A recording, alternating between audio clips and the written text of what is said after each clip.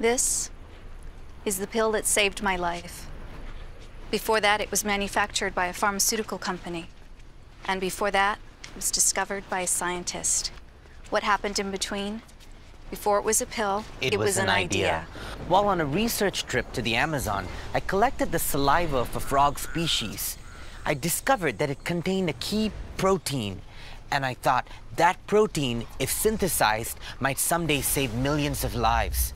Using Thomson Reuters tools, I researched the protein, wrote a paper, and presented it at a symposium where I was in the audience. We connected and agreed that the idea could make a real difference. So I did a genetic pathway analysis to check the potential of the idea. And I asked product development to find out if another company was working on the idea.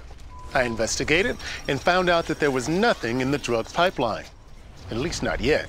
So I contracted with Thomson Reuters for a white space research report, which showed me that the idea would have a market. So we developed the idea into a drug, a pill, in fact, and I looked into the regulatory requirements before we tested it successfully.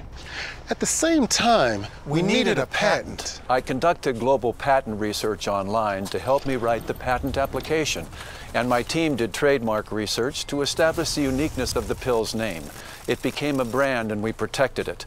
We marketed and sold the pill around the world and delivered it to me. And it did.